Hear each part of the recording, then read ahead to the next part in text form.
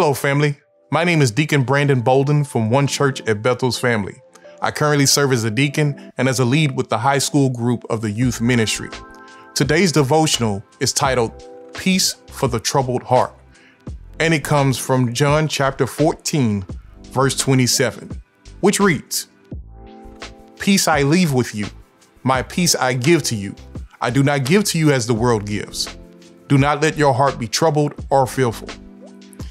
Jesus Christ loves us so dearly that not only did he die on that rugged cross for our sins, but he also left us instructions and resources to accomplish his divine will for our lives.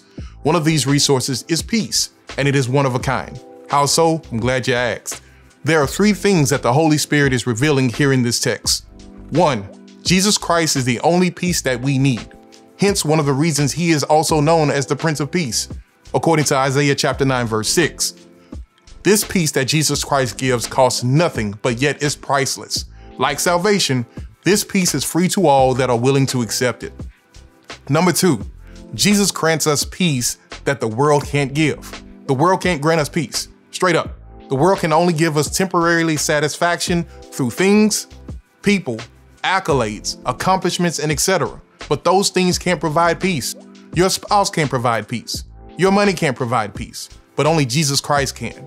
This is proven when you hear about millionaires and billionaires who have more money than one can dream of, but is so stressed to their core, making them the least bit happy that they can't even enjoy it.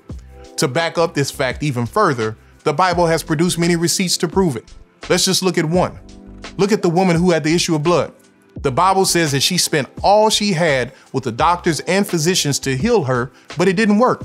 Because of her condition, she couldn't even be around friends, family, anybody for that matter. She couldn't even go to the temple to worship, all because she was considered unclean.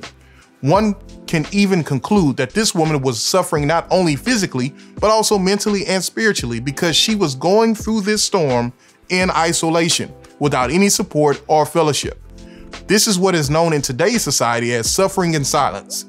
Jesus came to town, and in an act of faith and sheer desperation, all mixed together, this woman touched the hem of his garment and was immediately healed, but not just physically, but also mentally and spiritually.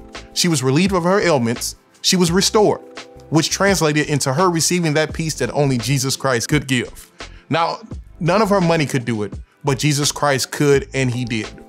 And 3, family, Jesus has promised to us to give us that peace that surpasses all understanding, according to Philippians chapter 4, verse 7. That peace is what keeps us sane, steadfast, and immovable when we're treading through the storms of life. In this text, Jesus knew what road lied ahead for his disciples, and he wanted to make sure during this conversation with them that they knew of the peace in him, which was always accessible to comfort and assist through their own unique journeys.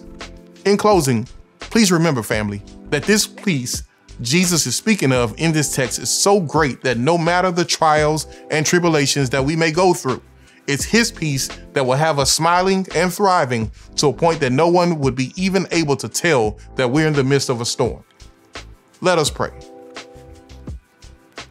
Dear most wise and merciful Father, the one true living God, we come to you in the most humblest manner we know how, asking that even when we're going through the raging storms of life, that we stay cognizant of what this scripture, John chapter 14, verse 27, that flowed right out of the mouth of Jesus is saying. Please give us the discipline to not only be mindful of what it says, but to be able to apply it during those times. For we know that knowing is half the battle. We also know that your word is true and can't come back void. Dear Heavenly Father, we love you and we thank you for loving us. For your kingdom, for your glory, it's in the incomparable name of Jesus Christ we do pray. Amen.